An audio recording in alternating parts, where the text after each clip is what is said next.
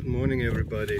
I'm not sure how much of the snow you will see now, but yes, we have quite some snow and it's pretty cold today. At least I didn't have to shovel it off. I want to make this a quick video, and I often say this and then it turns out to be long, but you know, we had now a lot of cup competitions with an FA Cup weekend. We had now Coppa del Rey over the past 2 days, and I think the Coppa Italia is coming up too, which oddly enough I might actually be watching a little bit because, you know, I watch Milan, but overall those cup competitions,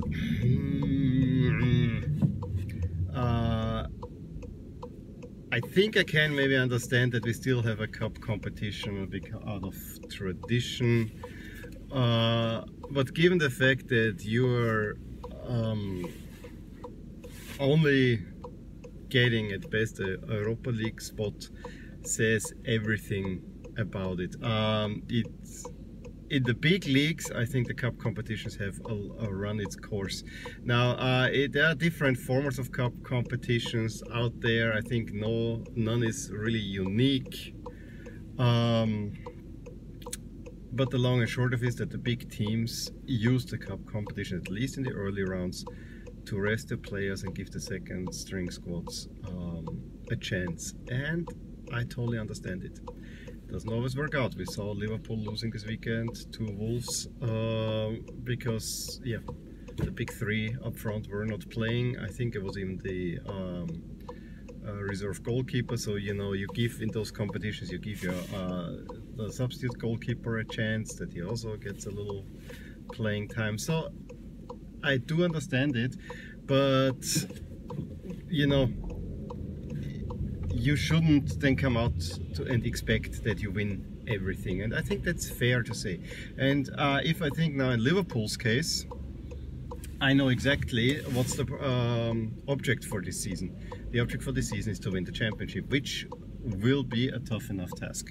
I think we don't need to make any illusions about that, because City has a super deep squad, and yes, they had hit a rough patch, but that rough patch, that might have been it. And Liverpool has yet to hit a rough patch. I seriously hope they don't. I really want Liverpool to win this title.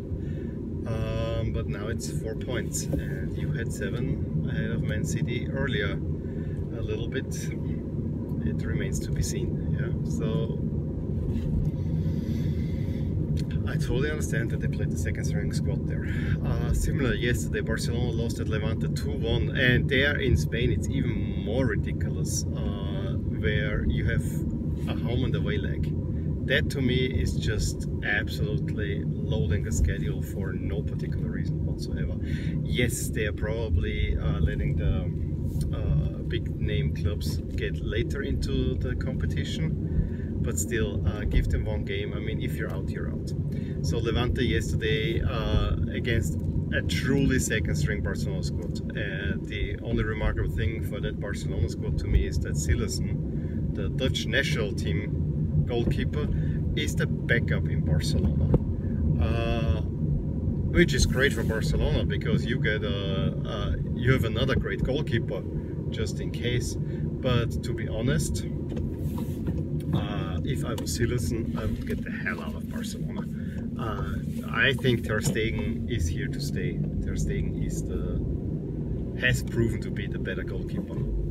So for that reason, I honestly would, if I was Sillerson, I would ask for at least a loan deal, but I honestly would get out of Barcelona. Go to another bigger team that needs a good goalkeeper. He would be, for me, a prime example for that. I was really wondering whether there's still this old Dutch quota thing that has to be in Barcelona. I don't think so, but you know. It's also remarkable that Coutinho, which was the big acquisition in the last January transfer window, he totally dropped off at Barcelona.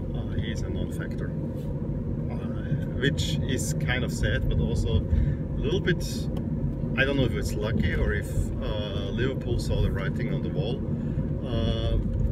They don't miss Coutinho, I think, with if you have Firmino up front, you have Salah, and you have Mane. So Coutinho, I think, will probably not even fit in the system. So yeah, for those players, yeah. So going back to the Barcelona's game, they were within 20 minutes down by 2-0. Probably should have been down by more and get a late penalty that Coutinho, that's why we got to him, converted. It's 2-1 in the away game. Barcelona has all the chance of making it if they take it seriously. Again, I really think that Barcelona wants to win the Champions League this year. I think everything in their pre-program and so on in the season. Yes, we have won the Liga countless times. We can dominate this competition. If we're taken seriously, we will win this competition. This is, I think, what Barcelona has. And it also came to me lately that I think of the two big ones in Spain, Barcelona has spent a lot more money. They are more like a Galacticos team at the moment than Real Madrid, and a little bit selling out on their mantra, which was kind of having youth team players. Barcelona is now, for better or worse, a little bit a squad of mercenaries. Yes, the good ones are staying there for a long time, which is a good thing, but there's hardly anything homegrown, at least on the younger side. And therefore I think that Barcelona lost a little bit of their identity. Gotta say it that way. But yeah, so for the big teams, I really think that the cup competitions are, it's really the big chance to play your second string teams, justifiably so. Now where I have a little bit, it's a head scratcher, is for teams like Leicester, who were eliminated by third league team, something really embarrassing, because yes, Leicester will not get relegated, and Leicester will have a really hard time to get into the top 6 in England. So the cup competition is basically the only thing you have to get a spot, and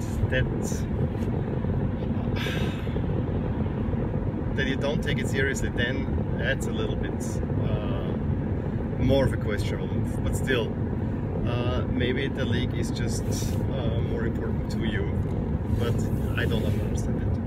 And lastly, what I really don't understand is why we have a League Cup. I mean, I understand it historically, but I think the League Cup to me is primed to be eliminated. This is a competition that no one needs, and with Manchester City running rampant on Burton Albion yesterday, 9-0, it becomes even more questionable. It is great to have those little Cinderella stories that you make it in the next few rounds, but if you look at Burton Albion's draw, there was nothing. It was more luck of the draw.